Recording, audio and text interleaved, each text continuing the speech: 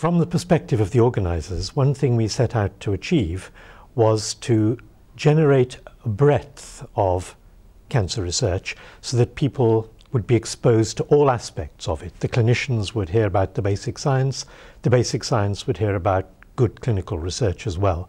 And to that extent, I think it's been very satisfying. The other thing that I'm very pleased with is the extent to which there's been good networking between people between the sessions as well as the talks within the sessions. NCRI has an enormous amount to contribute to British cancer research by bringing people together and educating them reciprocally so that they learn about what each other are doing. And it can also contribute an enormous amount in increasing collaboration and interaction.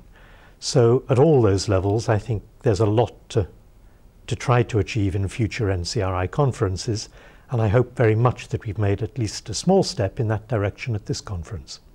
But there have been several striking highlights, and I think that some of those centre on progress in understanding how best to design clinical trials, and there have been some excellent sessions on and plenary talks on clinical trial design.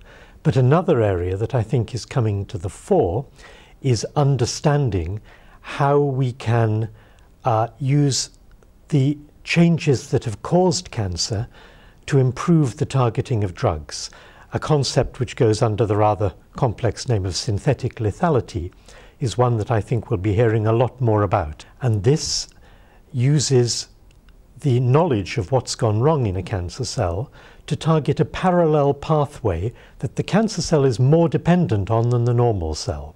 This gives the cancer cell a disadvantage and therefore the patient an advantage. And I think those sorts of approaches will have a considerable future in future cancer research.